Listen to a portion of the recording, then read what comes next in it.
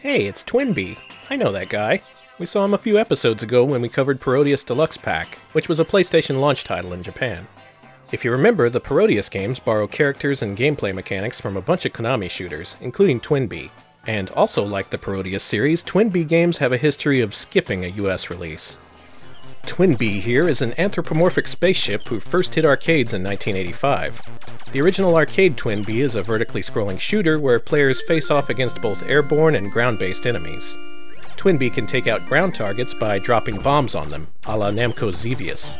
He can also power up his attacks by collecting colored bells that pop out of clouds after you shoot them. In addition to standing out from the crowd with its pastel backdrops and cute characters, TwinBee was among the first arcade shoot-'em-ups to offer two-player simultaneous gameplay, arriving in 1985 alongside Capcom's X-X's, which also had co-op. After a successful run in arcades, the TwinBee series then saw several console-exclusive releases, including a sequel that was released for the Nintendo Entertainment System in North America as Stinger. After that, later TwinBee releases alternated between the arcades and the Super Famicom, and one of the most popular sequels from this era wasn't actually a shoot-'em-up.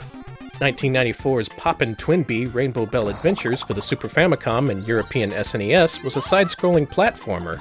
It featured recontextualized elements from the previous TwinBee games, and it even has a two-player mode. Apparently emboldened by its success with Rainbow Bell Adventures, Konami then took the next logical step: a puzzle game. So here we are with TwinBee Taisen Puzzle-Dama.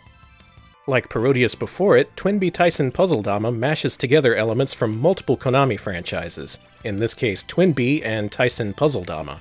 Now, TwinBee's fairly well known as far as Konami franchises go, but Taisen Puzzle-Dama is a little bit more obscure, especially outside of Japan. Taisen Puzzle-Dama originally hit arcades in Japan in 1994, where it competed with contemporaries like Taito's Puzzle Bobble and Sega's Puyo Puyo 2. Design-wise, Puzzle-Dama takes a lot of inspiration from the Puyo Puyo games. Taisen Puzzle-Dama is a block-dropping puzzler where you have to link up 3 or more shapes of the same color to make them disappear. Like in Puyo Puyo, your matches can align vertically or horizontally, but not diagonally. And with some careful stacking, you can chain together combos that attack your opponent with garbage blocks.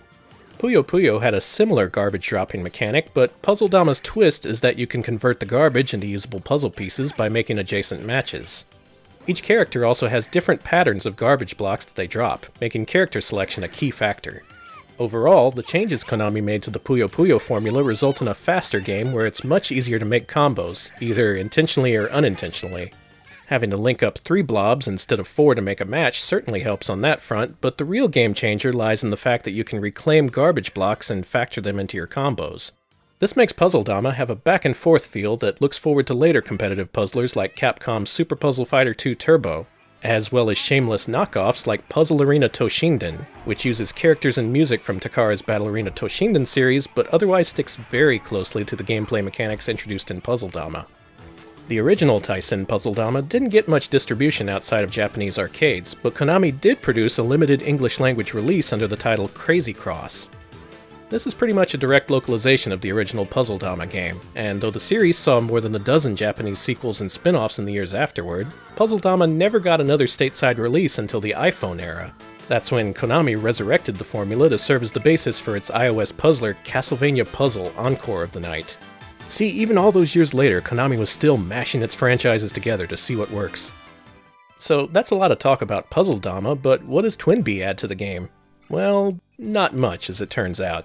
TwinBee Taisen is essentially a reskinned Taisen Puzzle-Dama that swaps out the original cast with TwinBee characters, and replaces the Puzzle-Dama blobs with multicolored bells. That's pretty much it.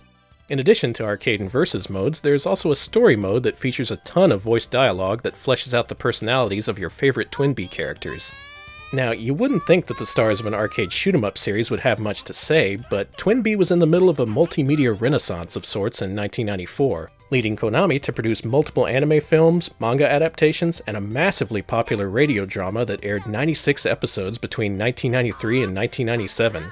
So yeah, odds are that there's at least a few people out there who appreciate the story bits. Okay, you see, TwinBee is a quote-unquote bumblebee android created by Dr. Cinnamon on the Donbury Islands, where he lives with his sister, Winbee, and also his youngest brother, Gwynbee, who the TwinBee Wikia describes as the most marginalized team member for some reason, which is really unfair if you ask me. Hey, where are you going? Anyway, if the TwinBee aesthetic doesn't do much for you, TwinBee Taisen Puzzle-Dama also includes a port of the original arcade Taisen Puzzle-Dama, though it's hidden in the options menu. Here's a pro tip, just select this option here to load it up. This seems to be a pretty accurate and fully featured port, making it kinda strange that TwinBee Taisen Puzzle-Dama isn't presented as a compilation, like Parodius Deluxe Pack was. I didn't even know the original game was on the disc until I started messing around with the options. Definitely check it out if you're looking for a break from TwinBee Taisen's roster, or if you feel more comfortable playing as a penguin. If you're looking for another excuse to add this game to your collection, in addition to being the home console debut of the Puzzle-Dama series, TwinBee Taisen Puzzle-Dama includes a manual that's filled with full-page illustrations from artist Shuzilow.HA, who produced several pieces for the TwinBee series over the years. It's a nice bonus, and it helps to round out the package as something worth tracking down for TwinBee fans and collectors alike. And if you're still not sold on the idea of a TwinBee puzzler, don't worry, we'll be covering TwinBee Deluxe Pack in a future episode of PlayStation Year Zero.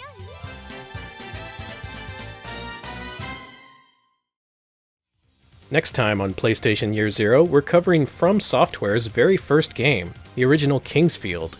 This one's actually a different game than the Kingsfield that was later released in the States, so I'm really curious to see what it's like. PlayStation Year Zero is a Patreon-supported series. Back us with a monthly pledge, and you'll get early access to all of our upcoming videos, along with a chance to vote on our weekly streams. Thanks for watching, and we'll see you next time.